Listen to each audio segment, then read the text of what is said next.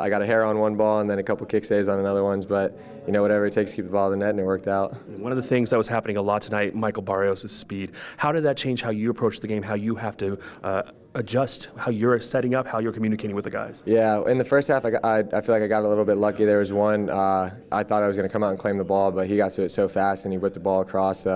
And it ended up going out of bounds after a shot, I think. But after that, I decided, I'm probably going to stay on my line a little bit more when he's running after it because he's so fast. But, we knew that he was going to get behind and that he was going to get those chances to cross. But the guys in front of me did a great job getting the runners and clearing the balls that were coming in. Now, the score speaks for itself. You guys are going through. But how do you think the team handled that last 30, 40 minutes after you lost a man?